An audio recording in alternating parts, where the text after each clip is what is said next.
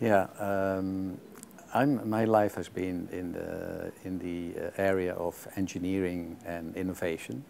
And the last 10 years I've really focused on innovation which is a copy of nature, how nature works. Because only then can we make a sustainable society and a sustainable community. So my contribution can be seen in the context of rebuilding eco-villages, or an example here in Dijiang, to use the best technologies that are around in the world, which are in building, in energy, in water, and so on. So this whole field we, as a foundation and as a company, have access to with scientists all over the world. And that's what I would like to contribute here, to bring totally new technologies which then can spread around the world. They can be manufactured here, which is a very good way of restructuring the industry. So that's what I would like to contribute here, and that's why I'm happy that we got to this conclusion this morning, which was very rapid conclusion, that there is an initiative that can embrace disaster relief, disaster prevention, as well as new technology development. So I'm also with you very happy.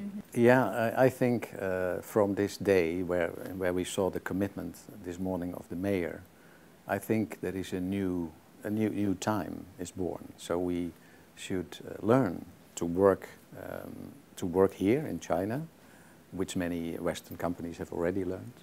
And certainly the people that work with these new technologies, their focus is more to spread these technologies than to keep them to themselves.